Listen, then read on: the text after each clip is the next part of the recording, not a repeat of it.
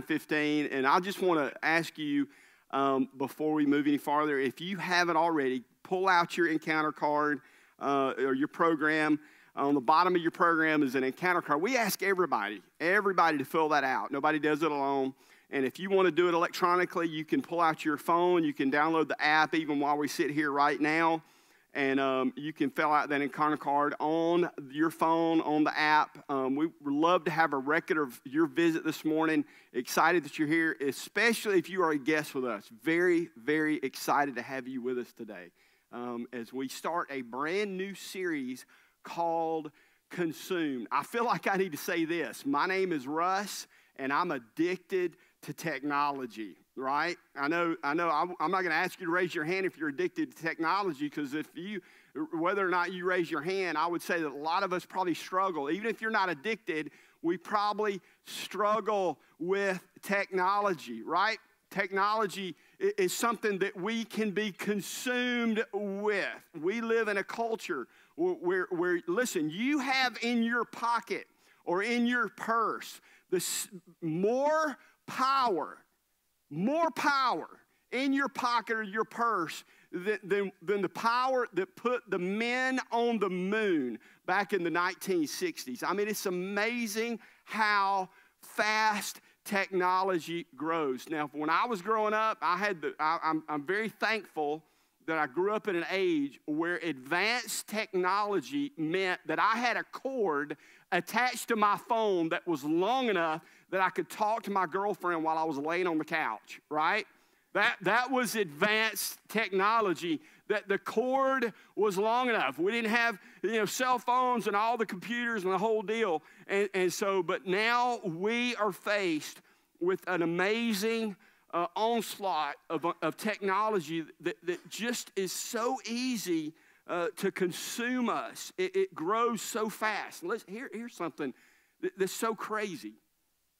I will pull out my phone just to look up a phone number, and then 30 minutes later, I can't remember why I pulled it out of my pocket. I'm like, oh, that's a cute picture on Facebook, Instagram. Oh, I didn't know their kids were that old. I mean, and before you know it, you spent 30 or 40 minutes doing a deep dive, and you can't even remember what happened and why you pulled your phone out in the first place, right? Been there? It's crazy how technology will just absolutely consume us, and we can find ourselves addicted to it in the snap of a finger. And you don't even know you're addicted. I mean, we're consumed with it. I had a parent I was talking to the other day. They said, Russ, man, I'm so glad you're doing this series. I'm so glad. My kids are going to be sitting there, and I want you to just let it rip. Let them have it, right? And I'm thinking the whole time, you probably need this as much as they do, right? And he acknowledged that. He said, man, I know I need it. But he said, man, I want my kids to hear about this issue with technology and how it can consume us.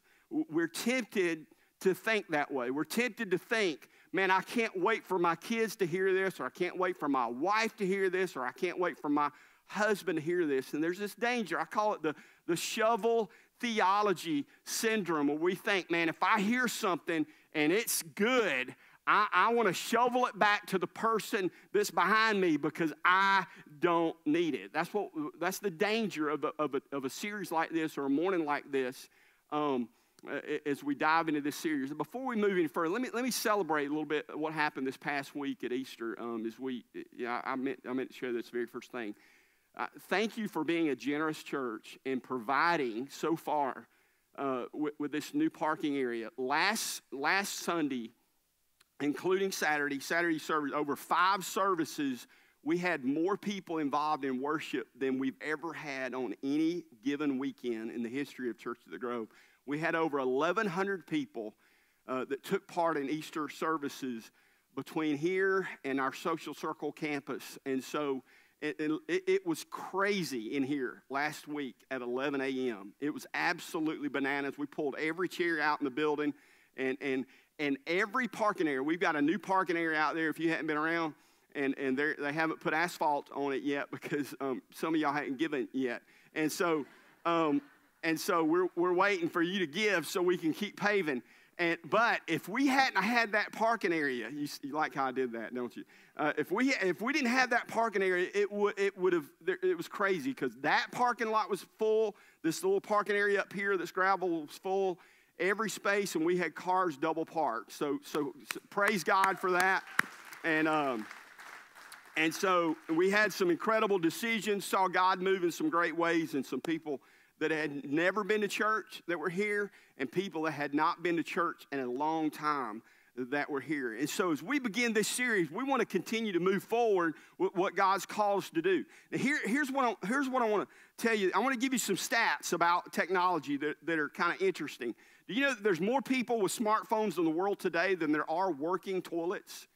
I mean, that's according to Forbes magazine, more people with smartphones in the world than working toilets. And so the average adult in the U.S. spends roughly 8.5 hours a day looking at a screen. The average person now spends more time on their phone and computer than they do sleeping. 40% of smartphone users check their phone during the night if it dings or goes off. And so children aged 5 to 16 spend 6.5 hours a day on average in front of a screen. 50% of teens in the U.S. admit to feeling addicted to smartphones. 69% of parents and 78% of teens check their devices at least hourly. 54% of children have felt at times that their parents are addicted to technology. Now, you know there's a new fear. It's called nomophobia, and it's the fear of leaving your phone at home. It's the fear of not having your phone. Now, how many of you have left your house and gotten halfway to where you were planning to go and realized, oh my goodness, I've left my phone, and you thought in your mind, how am I going to make it through the day? You thought that. Now, some of you are like me. You leave and you get halfway away and you realize you don't have your phone, and you're like, thank you, God, nobody can call me, right? Right? And so you're like, I'm leaving it at home. Thank you. That's great. And so there's this new fear of not having your phone with you. And so number one thing cited is making it more difficult to raise kids today in our culture is technology. It's technology. Look, here's interesting.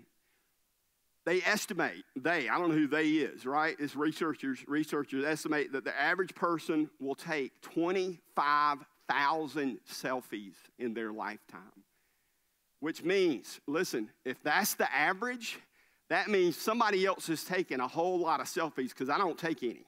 Now I will take one with somebody else with me. But isn't it crazy how people will take picture after picture of themselves?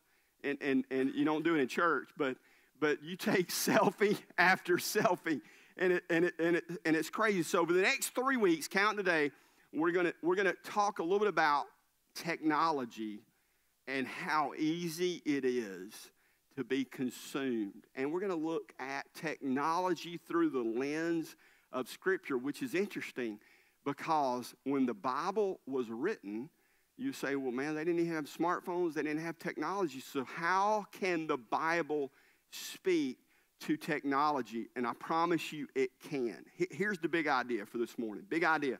We must rule over technology instead of technology ruling over us. We must rule over technology instead of technology ruling over us. And we're going to look at an Old Testament passage. We're going to be in Genesis chapter 10, and we're going to be in Genesis chapter 11.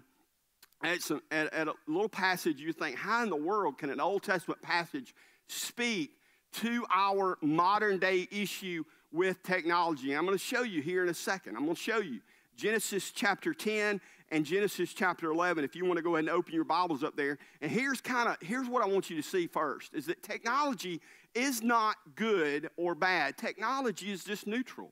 We're not a church that bashes things just for the sake of bashing things. That's just not who we are. It's not who I am.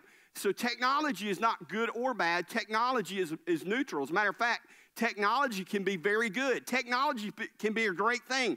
Technology can take the gospel around the world without you even having to leave your home. Technology. I know pastors that mentor and help plant churches without ever having to go to places like India or Asia or Africa.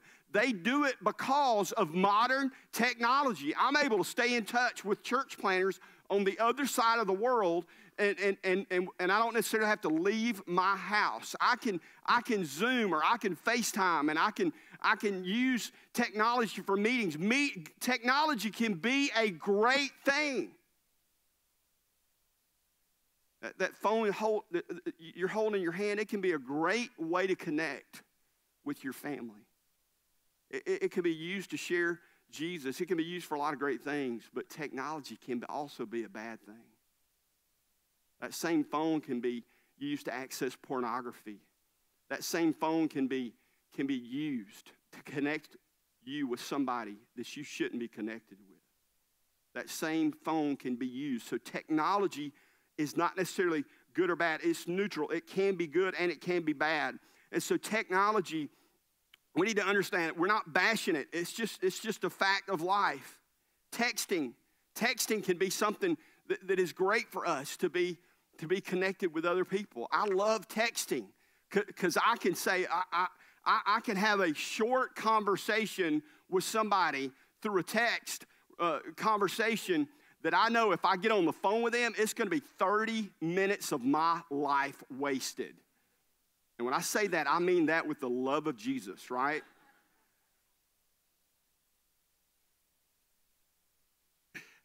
So texting can be the greatest thing in the world.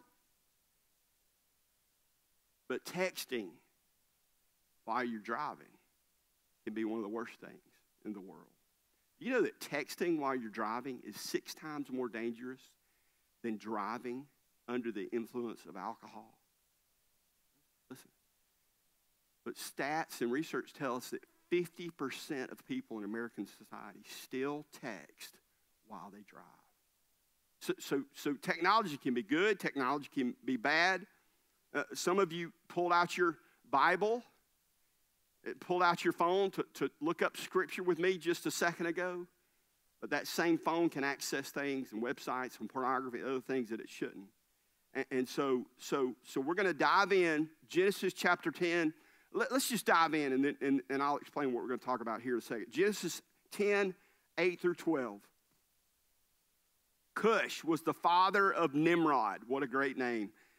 Cush was the father of Nimrod, who became a mighty warrior on earth. He was a mighty hunter before the Lord. That is why it is said, like Nimrod, a mighty hunter before the Lord. The first centers of the kingdom were Babylon, Uruk, Akkad, Calneh, and Shinar. From that land he went to Assyria, where he built Nineveh, Rehoboth-ir, Calah, and Rezin, which is between Nineveh and Calah, which is a great city. So here's what I want you to see. Nimrod was really the first imperial king. He was the first king that was not only a leader over a city-state, but he was a leader over a kingdom that was established beyond where he lived, beyond just one little kingdom. He established many cities into one kingdom, and which is funny. What a name, right? Because how many of you have heard that word Nimrod, that name Nimrod used in not so popular or not so positive circumstances? You say, man, what a right. And so it's funny. So how many of you named your child? Anybody have a Nimrod child? How many of you have a child who is a Nimrod? Don't answer that. Don't answer that. So this is a negative name, and it means, idiot or somebody that's not very intelligent. But it was the name of probably the very first king that established a kingdom that exceeded his geographic area. And so Nimrod was known as this great king. He maybe even known as the first mighty ruler on the earth, in the area that we would now know as Iraq, really what we would call the cradle of civilization. And so it was during Nimrod's day, during his kingship, his leadership, that a new technology was established. New technology was created. New advancement of the day. Look at Genesis. Go to 11, verse 1. It says, now the whole world had one language and a common speech. As people moved eastward, they found a plain in Shinar, and they settled there. And they said to each other, come, let's make bricks and bake them thoroughly. They used brick instead of stone and tar for mortar. So up to this point in history, the primary building tool was stone. It was stone, and it wasn't cut stone. They didn't have the technology that we have today. They didn't have the technology that they would even have in just generations not too far in the future from here. And so here's the problem. They would gather stone and they would build structures with stone, but because of stone not being manufactured, it could not be stacked high enough to build structures that would stand very tall. Up until the day of Nimrod, this new technology was the brick. The brick. It was the brick. And see, stones could only stack so high because they weren't cut. They weren't cut the same. And so they couldn't stack all the same. And so it would be uneven. So they could only go so high while remaining stable enough to build large structures until they discovered how to manufacture brick. Getting all the materials, putting bricks, manufacturing them rapidly, the same size, and they would bake them in kilns so they would be strong enough to build structures. There's even structures in the Middle East today that are thousands of years old because of this technology. Now, how many of you remember the very first cell phone that came out? I worked for a man, Bernie, named Tony Witzel. I don't know if you remember Tony, a guy that we went to church with. And I remember when he showed up on the job, we worked construction. Yes, I did manual labor. We worked construction, and Tony showed up with a phone about this size and about this weight. He had a pouch he stuck it in. I'm like, man, how's he going to stand up and do work with that? And so he's like, hey, watch this, Russ. And so he, hey, can y'all deliver the concrete at such time? And I mean, he called his wife, I'll be home at 6 for dinner. I mean, he started, I'm like, this is crazy. But this was about the size of the first cell phone. Y'all remember that? Anybody remember a phone like this? And so that was a brick. And so Nimrod used this technology to build structures, and then and listen, it was the hottest thing of the day. I mean, it was new technology, just like we experienced new technology. They got excited about what they could do with the technology of the day. I mean, they were so excited about it, they would camp out down at the Mall of Babylon because they knew that the mall would open and they could pick up their new brick 1.0.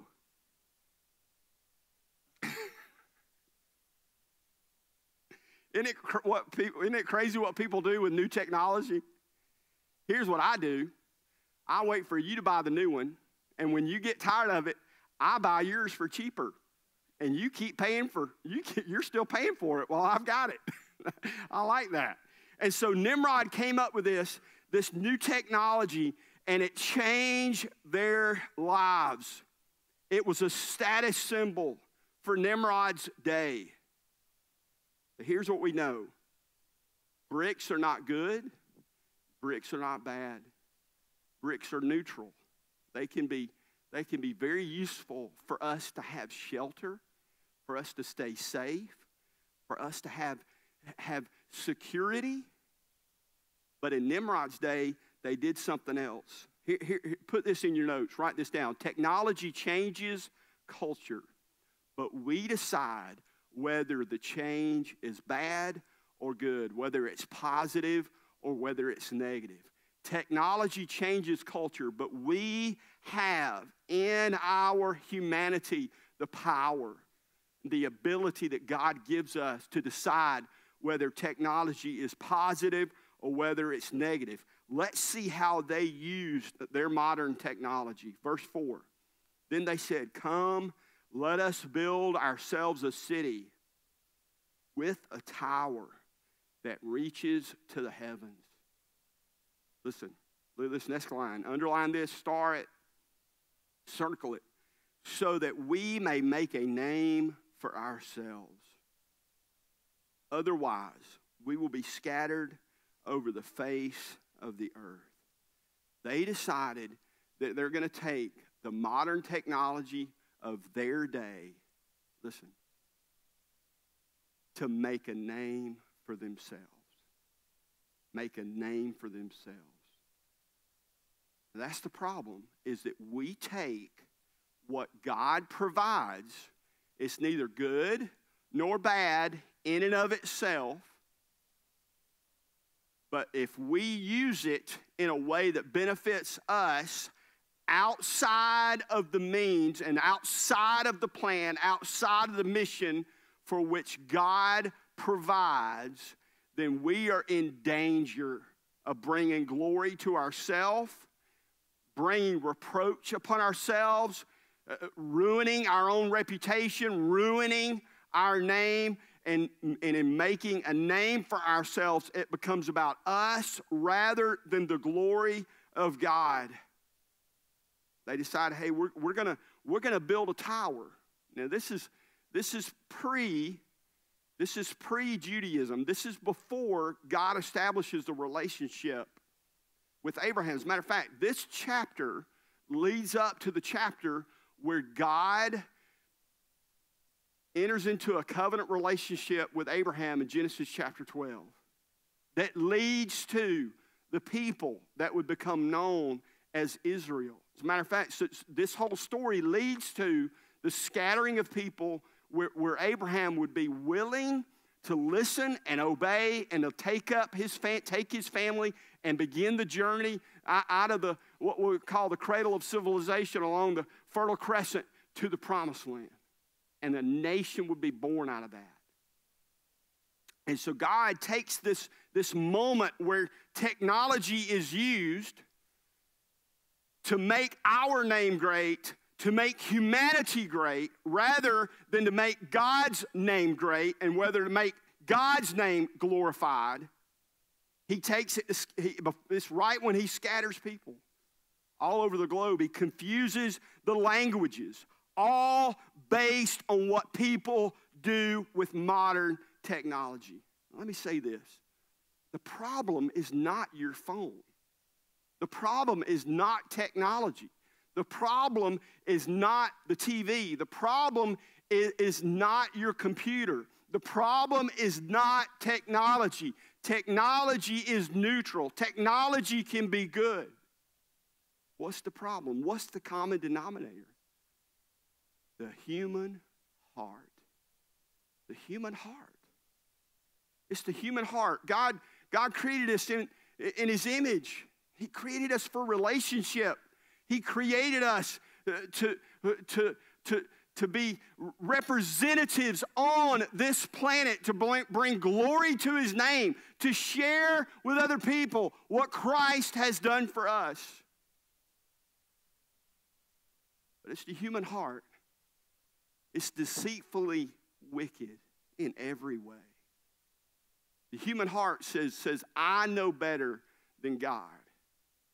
Adam says, hey, God, thanks for your plan. Hey, thanks for this beautiful Garden of Eden. But Adam and Eve, I can, along with Eve, can figure this out way better than you can, God.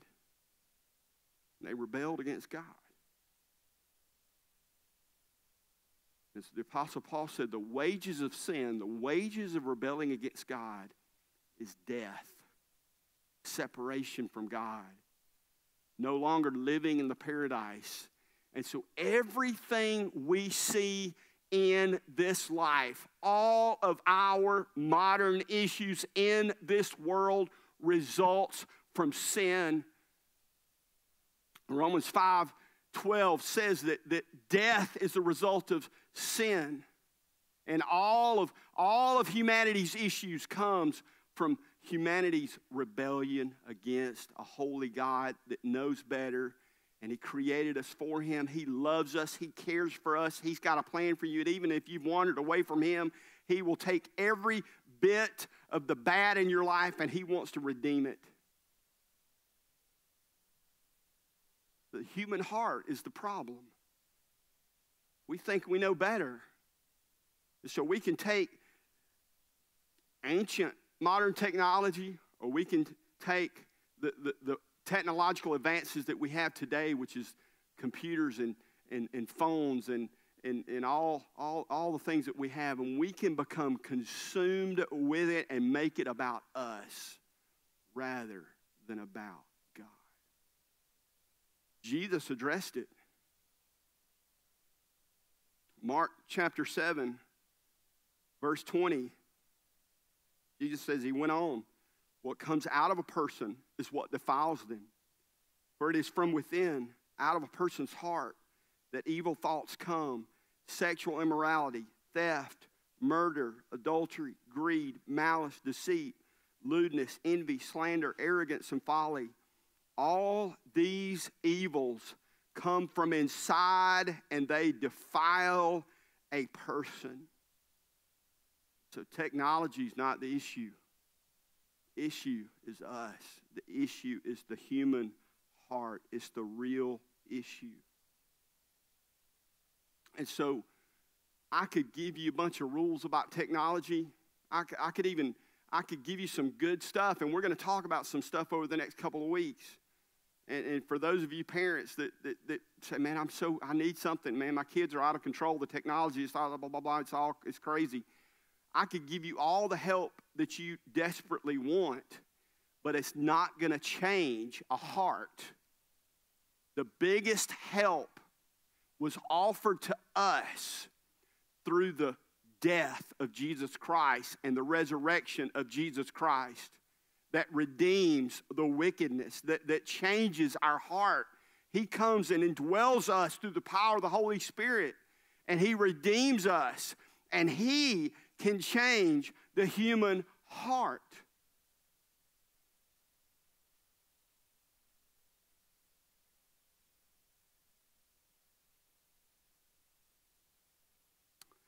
Listen, write this down. If we don't drive technology, technology will drive us. Technology will drive us. Here are some practical steps this morning.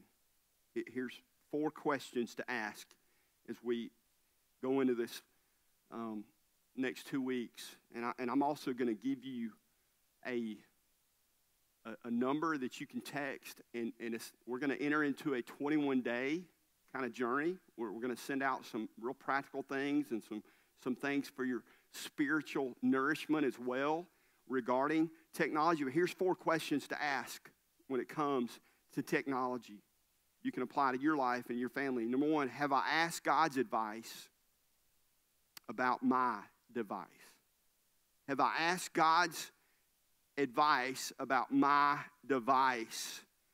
You say, well, man, the Bible's an ancient document, so how can we ask God's advice? Well, I just gave you a story that if you read this story and you look at modern technology through the lens of this story, you get some good wisdom.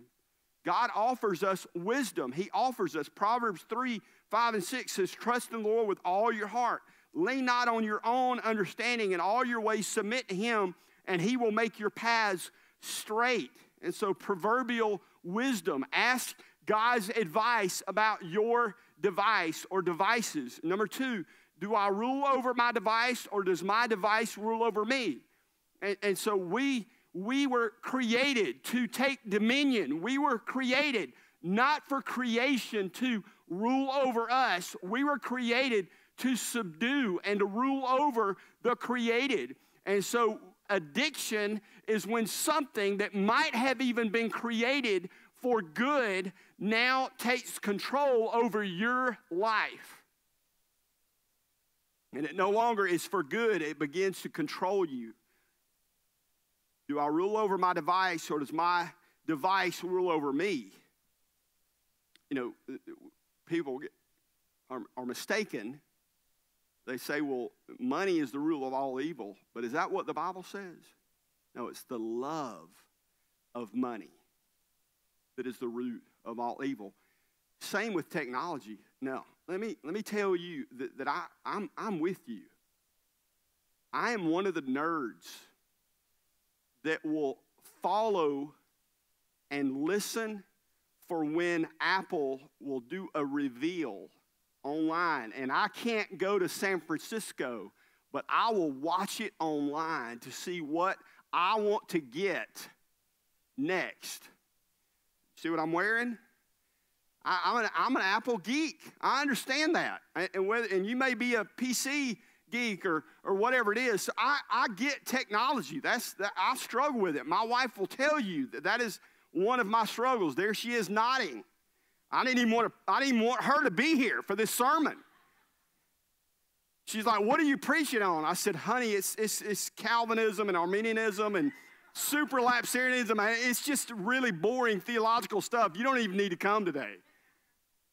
Because I know once I share this sermon, I'm accountable.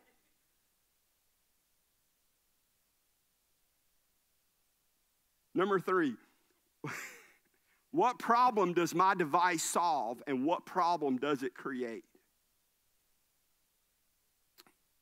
What problem does your device solve, and what does it create? Listen, I've got 3 kids, and one's 21. Abigail's almost 18. She's 17. Will be 18 here in a couple weeks. Caleb's 14. And so we've gone through this whole deal. And I'm telling you, there is a demon that just comes out of nowhere and possesses your kid when they get to the age that they think they should have a phone. Can I get an amen from the parents? And God forbid you punish them and take it away. I mean, it is. I mean, it's like, what? Come out, Lucifer.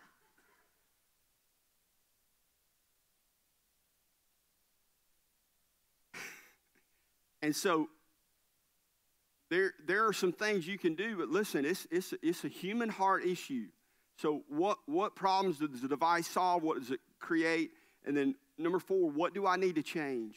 What do I need to change? Psalm 139 says, search me.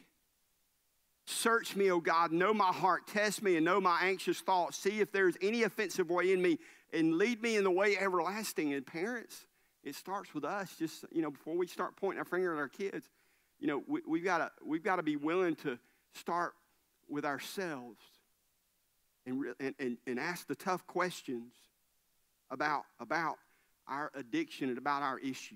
Now here's what I want. We're going to pray in a second. And I'm just walk you through a time of prayer as we close this service. But if you are interested, I want you to text the word consumed to this number that's on the screen. Just text it. It's not, there's not a gimmick, but but it will allow you to join us in a 21-day journey to address some of these issues and to nourish us spiritually through it as we navigate the next 3 weeks. Now, here's what I want you to do as we close this time together. I want us to pray together. Just bow your heads, and let's pray. Let's ask the Lord to lead us and guide us this morning as we think about today and as we think about these next couple of weeks, and really asking for God to give us some insight even divine insight and how he would speak to us, how he wants us to navigate these next couple of weeks. What is it that we need to come and bring before him this morning? This message is not a message about guilt or condemnation. This message is about redemption, and there may even be tremendous pain because maybe your family, maybe your marriage, maybe your very life and home has been absolutely turned upside down because of technology. There may have been a marriage or a family that has been broken because of somebody being reunited with somebody else on the internet, or maybe your heart's broken because of the addiction that you deal with. Many men struggle with the issue of pornography, and women as well. But primarily, those of us that are males have struggled with the pull of pornography. And so today is not about guilt with that. It's about freedom. It's about honestly just admitting what your issue is and coming before a holy God that has the power to deliver you and to set you free. And remember, at the heart of today, and the heart of this issue, is Jesus Christ, the Redeemer, that has the power to save you. He spilled his blood on Good Friday, and he came out of an empty tomb on that Sunday, that first Easter, and that cross is a symbol of his payment for your freedom. That empty tomb is a symbol of the power that he has to forgive you of your sin and then to redeem you and to set you free. And so I just want you to just imagine bringing some of the weight, some of this issue, and just laying it at the altar and being able to walk away knowing that God's got it. God's got this. Whatever you're dealing with. Maybe there's just this absolute tension in your household because of devices and the grip that it can have on a middle schooler or a high schooler, or maybe even on an adult. And so there's this tension.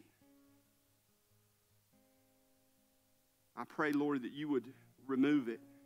You would set the heart free, set the captives free. You have the power to forgive sins, and you have the power to release the grip of addiction. And so, Father, we've been consumed with so many things, and we're not the first generation. Just for thousands of years, humanity has struggled and being pulled away from what matters most. So, Father, my prayer is this morning that we would be consumed with you, consumed with our Savior Jesus, consumed with the gospel, consumed with making him known. May your name be great. May your name be great in and through us. And Father, may we understand that you have given us anything that we have so we can make your name great. Thank you, Jesus. It's in Christ's name we pray. And everybody said together, amen, amen, amen. Praise God. Good start today to this series. Thank y'all for being here. If you came prepared to give today, if you came prepared to give and offer your tithes and offerings, I'm going to ask you to go ahead and get that ready now. If you're a guest with us, don't feel obligated. In a second, we're going to pass what we call our joy buckets, and it's our chance to give back to God and give back to the ministries that He has provided us the opportunity to invest in, local ministry, church plants, global partnerships. And so if you have your encounter card, you can get that ready right now. If you want to finish getting that ready on the app, you can do that. if you are a guest with us today, if you're new here, there's a sign to my right that says new here. And I would love to meet you over here below that sign, give you a little gift for being with us today, and just get to meet you, put a name with a face, and a chance to connect with you a little bit and your family. And so let me pray over the offering, and the guys will pass the buckets. Father, thank you for the opportunity to invest in our community, invest in church plants, some around the metro Atlanta area, Oregon, New York, Romania, Egypt, places where you've allowed us to partner with people. So we pray that you would bless these gifts to support those ministries. It's in Jesus' name we pray. Amen. So they're going to pass the buckets on the side areas. If you don't mind helping me, if you're in the middle section to my right, your left, pass that bucket across, and you take and drop your offering or your card into that bucket. And while they're doing that, I do want to make sure you are aware that we have a couple of major events coming up for this summer. One of those is Summer Jam, which is our kids camp, and that is June 11th through the 13th. We want you to go online and sign up your kids for kids camp at Summer Jam. You can go onto the website to do that, and then our students are going to camp up in South Carolina, June 17th, I believe, through 22nd, I believe. And so make sure that you are a part of that. And then our kids are going to be singing on Mother's Day. And so make sure you are aware of how your child from pre-K up until 5th grade can be a part of that special Mother's Day celebration. So, amen? And hey, y'all stand, and I'm going to pray over you. Lord, would you bless us as we go from here? Lord, help us to be consumed with you more than anything else in our life. Lord, help us to make your name great in this world. In Jesus' name we pray. Amen. God bless you guys.